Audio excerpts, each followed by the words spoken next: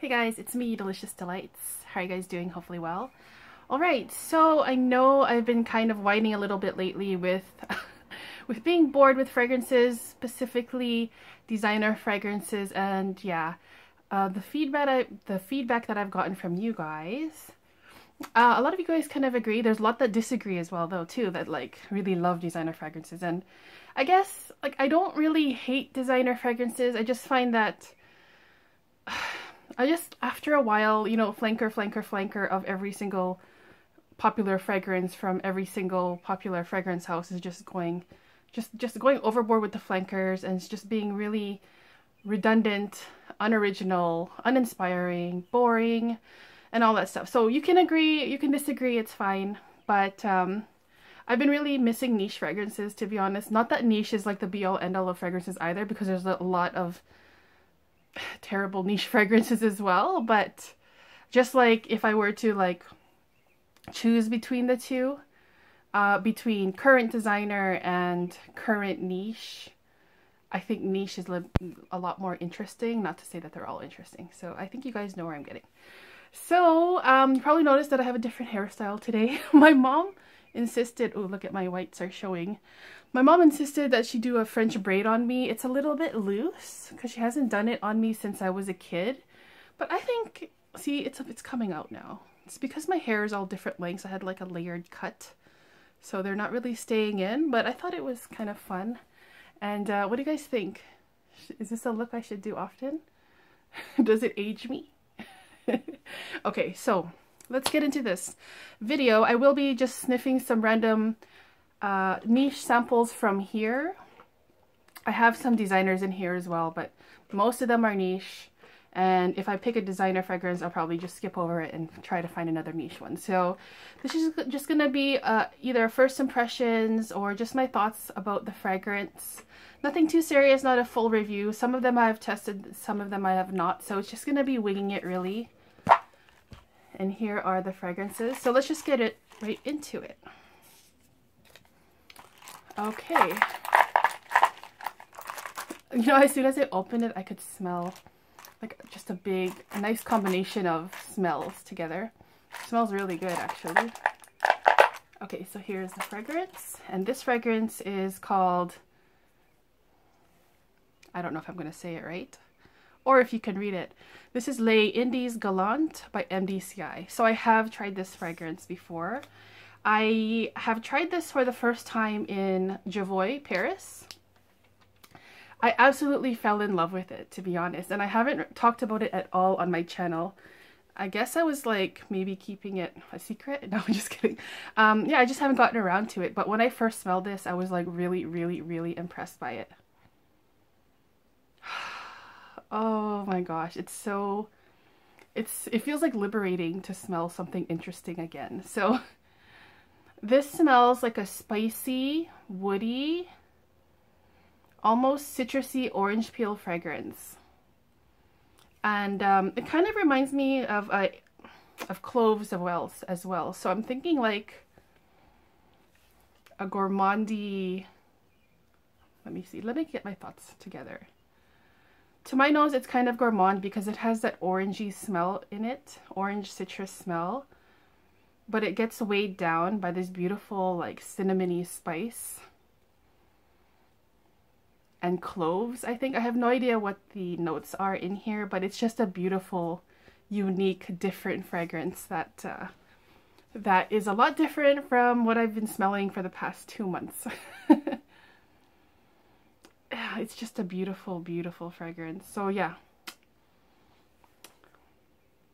Okay, so I'm thinking of like old antique furniture, and then sitting on top of it is like a ripe orange.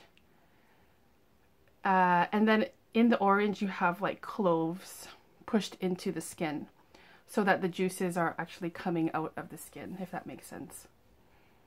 And that whole scenario is what this fragrance smells like to me. And there's probably a lot more to it. Maybe some like anise or something. Not sure. But it's definitely a beautiful fragrance that I hear no one talk about.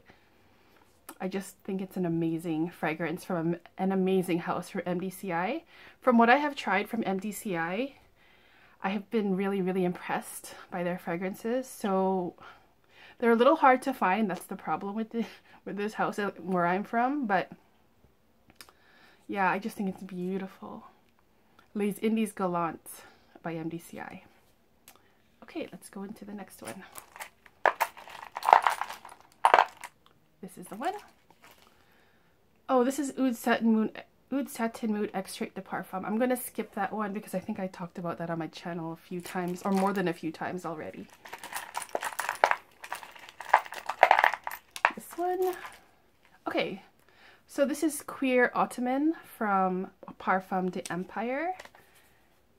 I have tried this before as well. I'll already say that this is a beautiful a leather fragrance. I like the name Cuir Ottoman. So I'm thinking like the Ottoman Empire or like an Ottoman couch from long, long time ago. And it's just a beautiful, beautiful leather fragrance. And it honestly reminds me of those like leather couches from, I'm not sure which era, but they're like, they have those rivets in them. I'm not sure if that makes sense, but they're very like a regal royal couch, like as if like a king or queen would be sitting in it, like an old-fashioned royal couch. I do smell a little bit of tobacco in here as well. So if you can imagine like this person of royalty sitting on their big leather couch, and they're also smoking pipe cigar.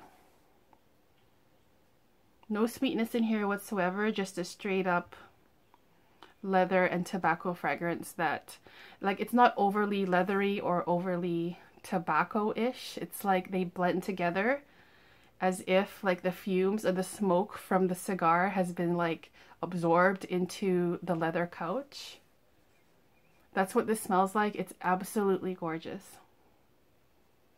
Probably in my top 5 leathers of all time if I were to make a list, and maybe I would do that sometime. But Cuir Ottoman by Parfums de Empire is beautiful, beautiful.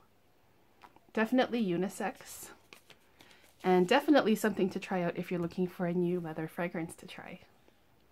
Okay, let's do another one. We're 2 for 2 so far. Next one is this one. So this is Golden Neroli, and this is from the House of Abel. And the House of Abel is a fragrance house that uses only natural organic ingredients. So let's see. I have tried this once before. I don't remember anything about it. So let's see how it is.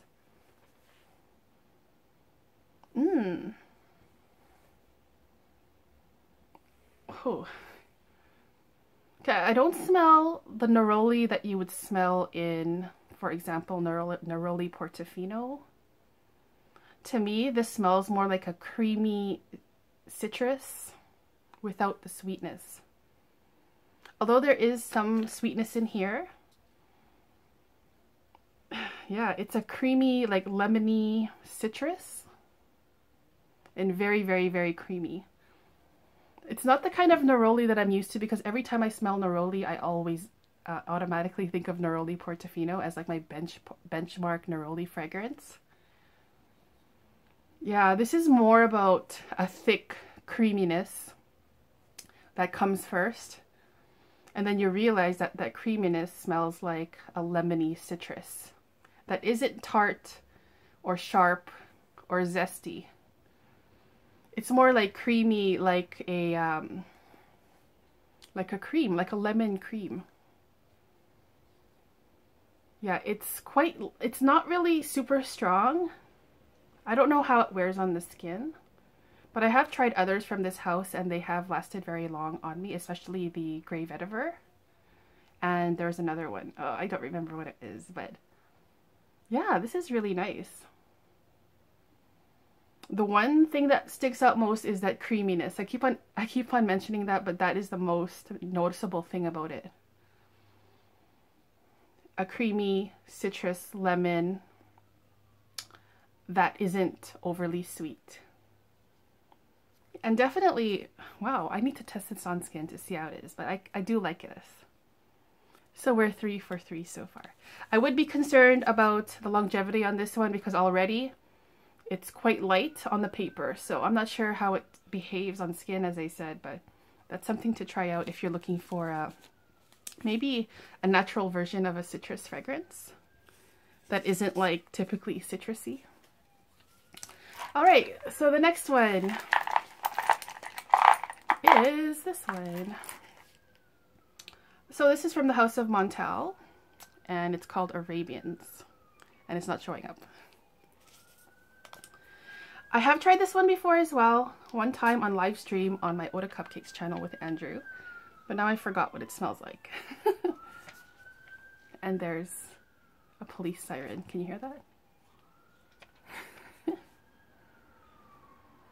Okay. Wow.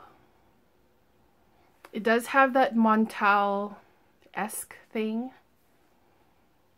You know how Guerlain has the Guerlainade and Tower has Towerade? This has that Montale-ade that I smell in every single Montale fragrance, which is kind of, I don't know how to explain it. It's kind of like an oily, metallic-y kind of smell that I'm not particularly a fan of. Yeah, this is like a spicy oud in a nutshell. And I do get this oily character in it, like a sticky, oily kind of thing. It's quite thick. It's quite strong. No idea what the notes are in here, but I'm gonna guess there's like a spicy, like a clove or cinnamon or something like this. Something in that realm of spices, along with a touch of oily oud.